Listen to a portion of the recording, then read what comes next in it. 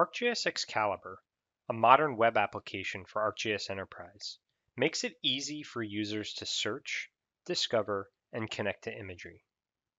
From the Connect view, the default view of the application, I have a variety of ways to identify imagery for use.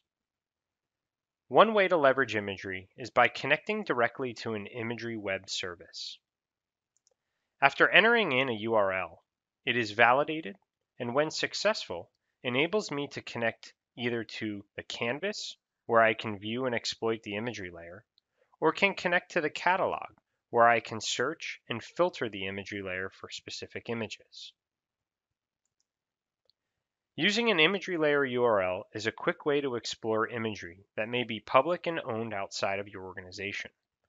So a common question many users may ask is, what imagery do I have within my organization?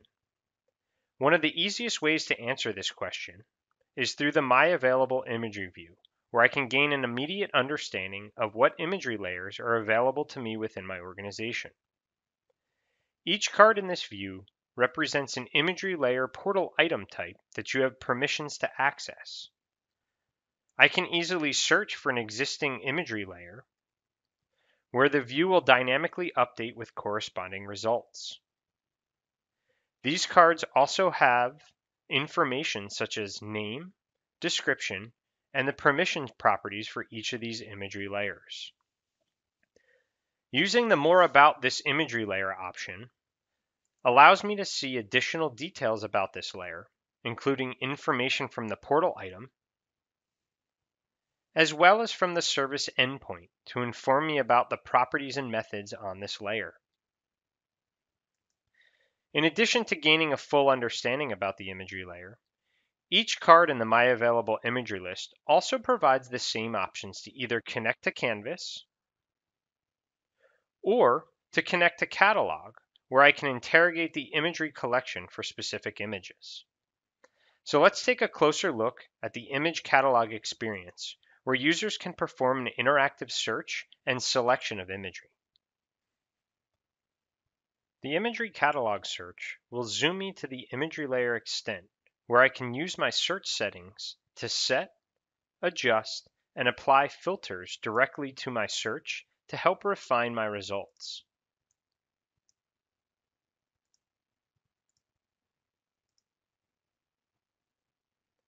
Once my filters are set, I can run a search to retrieve only those images that meet my specified criteria.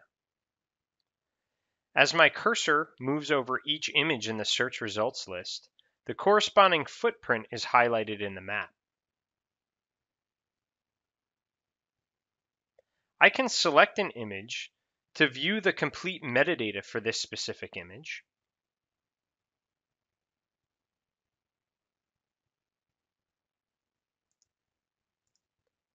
Or I can view the full resolution image in the search map.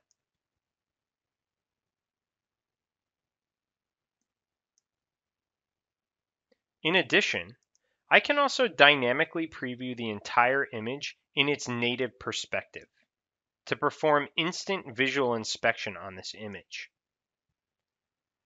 This perspective allows me as an analyst to view the image in the way that it was captured off the sensor. The metadata for this image is just a click away from this view and can be copied directly to your clipboard for dissemination. Once I determine the appropriate images or set of images that can be helpful to my task, I can add them to the queue, where I can create a new imagery project, or can connect directly to the canvas, where I can begin exploiting my images of interest.